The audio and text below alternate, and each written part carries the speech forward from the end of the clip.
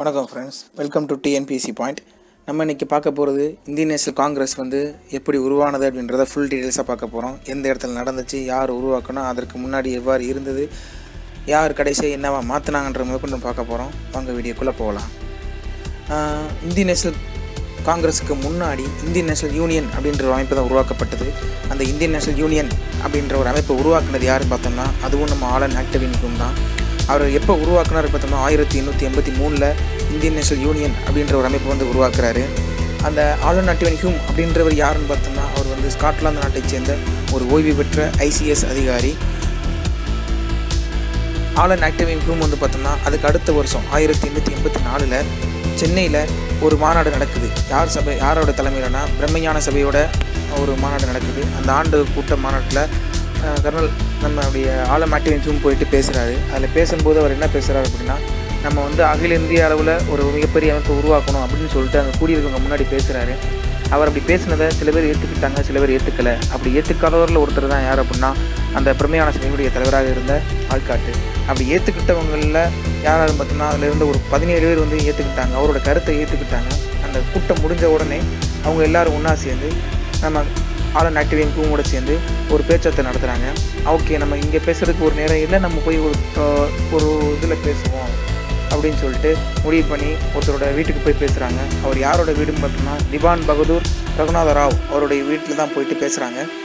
அந்த 17 பேர் எங்கெங்கேருந்து வந்தவங்க பார்த்தோம்னா சென்னை பிரசிடென்சிலேருந்து வந்தவங்க, வங்காளம் அதுலேருந்து வந்தவங்க, பம்பாய், பூனா, பஞ்சாப், அலகாபாத், உத்தரப்பிரதேசம், அப்புறம் வடமேற்கு புறத்தில் இருக்கக்கூடிய மாகாணங்கள் அதிலிருந்து வந்தவங்க. சென்னையிலேருந்து பார்த்தோம்னா சுப்பிரமணிய ஐயர், ரங்கையா நாயுடு, அனந்தாச்சார்லு, இவங்க 3 பேர், அந்த 17 பேரில் 3 பேர் இருந்தாங்க. வங்காளத்திலேருந்து வந்து கலந்துக்கிட்டவங்களில் சுரேந்திரநாத் பானர்ஜி, நரேந்திரநாத் சென், போஸ், சரண் சந்திர மித்தர் இவர் கலந்துக்கிட்டாங்க. பம்பாய் பிரசிடென்சிலேருந்து பார்த்தோம்னா தாதாபாய் நௌரோஜி, KT தலாங், மாண்டலிக் இவங்க கலந்துக்கிட்டாங்க. பூனாவிலேருந்து விஜயரங்க முதலியார், பாண்டுரங்க கோபால் கலந்துக்கிட்டாங்க. பஞ்சாப்லேருந்து சர்தார் தயாள் சிங் கலந்துக்கிட்டார். அலகாபாத்லேருந்து ஹரிஷ் சந்திரர் கலந்துக்கிட்டார். உத்தரப்பிரதேசத்துலேருந்து லாலா ஸ்ரீராம் கலந்துக்கிட்டார். வடமேற்கு பிராக மாகாணங்கள்லேருந்து காளி பிரசாத், லக்ஷ்மி நாராயணன் இவங்கெல்லாம் வந்து பார்த்தோம்னா அந்த 17 பேர். இவங்க தான் வந்து பார்த்தோம்னா அந்த ஆலன் ஆக்டிவினிக்கும் கூட சேர்ந்து திவான் பகதூர் ரகுநாதராவ் வீட்டில் கூடி ஒன்றாக இந்த ஒரு மாபெரும் அரசியல் இயக்கத்தை தோற்றுவிக்கலாம் அப்படின்னு சொல்லிட்டு பேசினவங்க இவங்க தான். அந்த கூட்டத்தில் பேசி முடித்தப்போ என்ன முடிவு எட்டப்படுது அப்படின்னு பார்த்தோம்னா, ஓகே, ஒரு மிகப்பெரிய அரசியல் இயக்கத்தை தொடங்கலாம் அப்படிங்கிற ஒரு மிகப்பெரிய ஒரு திட்டம், ஒரு முடிவு வந்து மேற்கொள்ளப்படுது. எப்போ தொடங்கலாம் அப்படின்னு சொல்லி பார்க்கும்போது அதுக்கு அடுத்த வருஷம் 1885 டிசம்பரில் நம்ம தொடங்கலாம் அப்படின்னு சொல்லிட்டு முடிவெடுக்கப்படுது. அப்படி அவங்க முடிவெடுத்ததுக்கப்புறம் நம்ம ஆலன் ஆக்டிவினிக்கும் போயிட்டு ஒரு 4-5 பேர்த்திட்ட வந்து அவங்களுடைய ஆதரவு கேட்குறாரு. யார்கிட்ட கேட்குறாரு அப்படின்னா இங்கிலாந்துக்கு போயிட்டு ரிப்பன் பிரபு, ஜான் பிரைட், RT ரீட் அவங்ககிட்ட போயிட்டு பேசி எங்களுடைய இயக்கத்துக்கு ஒரு ஆதரவு தாங்கன்னு சொல்லி கேட்குறாரு. அவங்களும் தங்களோட ஆதரவை கொடுக்குறாங்க. அங்கேயே கேட்டாச்சு, இந்தியாவோட வைஸ்ராய்ட்ட கேட்காம இருக்க முடியுமா?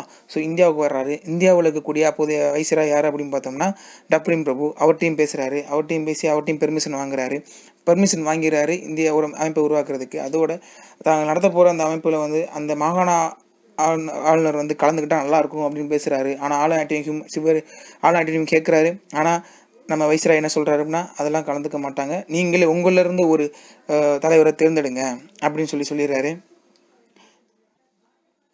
அதுக்கப்புறம் வந்து பார்த்தோன்னா நம்ம 1885 டிசம்பர் நடக்கக்கூடிய இந்த ஆண்டு கூட்டம் வந்து எந்த தேதியில் நடைபெற்றிருந்தால் டிசம்பர் 28 நடைபெற போகுது.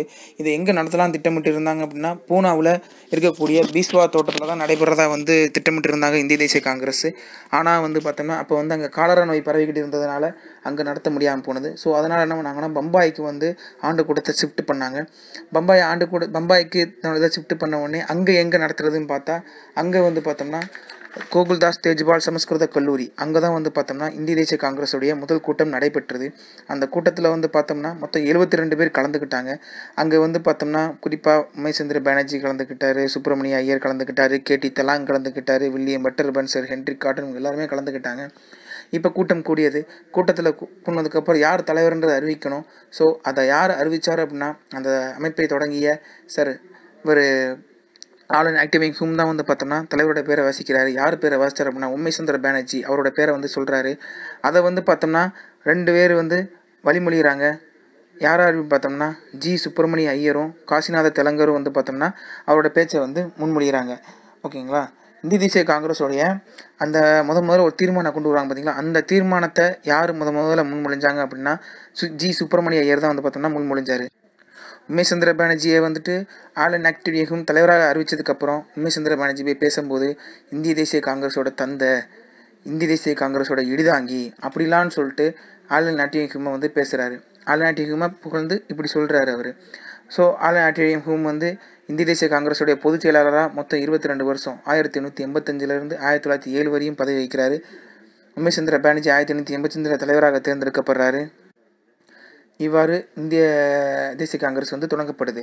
அதே நேரத்தில் நம்ம சுரேந்திரநாத் பானர்ஜி எங்கே போனார்னு டவுட் வரும். நம்ம சுரேந்திரநாத் பானர்ஜி அதே ஆல் இன் ஆக்டிவ் இயக்கம் தொடங்கினா இந்தியன் நேஷனல் யூனியன் அமைப்பை தொடங்கின அதே வருஷத்தில் இந்தியன் நேஷனல் கான்ஃபரன்ஸ் அப்படின்ற ஒரு அமைப்பை வந்து நம்ம சுரேந்திரநாத் பானர்ஜி வந்து தொடங்குறாரு. அவர் வந்து பார்த்தோன்னா சுரேந்திரநாத் பானர்ஜி அண்டு ஆனந்த் மோகன் போஸ் 2 பேருமே தொடங்குறாங்க. 1883 அவங்களுடைய ஆண்டு கூட்டம் நடைபெற்ற போது ஆனந்த் மோகன் போஸ் தலைமை ஏற்கிறாரு. 1885 இந்திய தேசிய காங்கிரஸுடைய கூட்டம் நடைபெற்ற போது யார் தலைமை தாங்குறா அப்படின்னா சுரேந்திரநாத் பானர்ஜி தலைமை தாங்குறாரு. அதனால தான் சுரேந்திரநாத் பானர்ஜி வந்து பார்த்தீங்கன்னா காங்கிரஸுடைய ஆண்டு கூட்டத்தில் கலந்துக்க முடியாமல் போச்சு. ஆனால் அதுக்கு அடுத்த வருஷம் 1886 தன்னுடைய அமைப்பான இந்தியன் நேஷனல் யூனியன்ற அமைப்பை இந்தியன் நேஷனல் காங்கிரஸோட சேர்த்து ஒரே தான் இணைஞ்சிடறாரு. ஆனால் 1886 இணைஞ்சதுக்கப்புறம் 1918 சுரேந்திர பானர்ஜி ஒரு கருத்து வேறுபாடுக்காரமாக காங்கிரஸ் விட்டு வெளியேறாரு. இந்தியன் நேஷனல் காங்கிரஸுக்கு கூடுறப்ப இந்திய நேஷனல் காங்கிரஸ்ன்ற பேர் கிடையாது. அதுக்கு அடுத்த வருஷம் தாதாபாய் நௌரோஜி தான் வந்து பார்த்தோம்னா இந்தியன் நேஷனல் காங்கிரஸ் அப்படின்ற ஒரு பேரை வந்து முன்மொழிஞ்சு அதுக்கு வந்து இந்திய நேஷனல் காங்கிரஸ் அப்படின்ற பேரை சூட்டப்படுது. இது வந்து இந்திய தேசிய காங்கிரஸ் வந்து எவ்வாறு உருவானதுன்ற ஒரு கதை ஃப்ரெண்ட்ஸ். பிடிச்சிருந்தா லைக் பண்ணுங்கள், சப்ஸ்கிரைப் பண்ணுங்கள். அடுத்த வீடியோவுக்கு பெல் ஐக்கானை மறக்காமல் கிளிக் பண்ணிக்கோங்க. தேங்க்யூ.